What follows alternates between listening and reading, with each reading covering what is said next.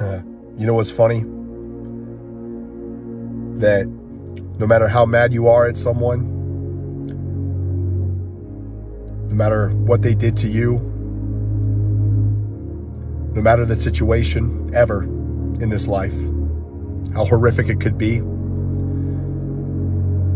love is always the answer. Love will always be the answer. Always. It always will be. Because love is what will set you free. And if you have been hurt deeply on any level, you will carry that with you for the rest of your life unless you are able to send that particular person love. Love is the answer. Love. Send them love and you will be free.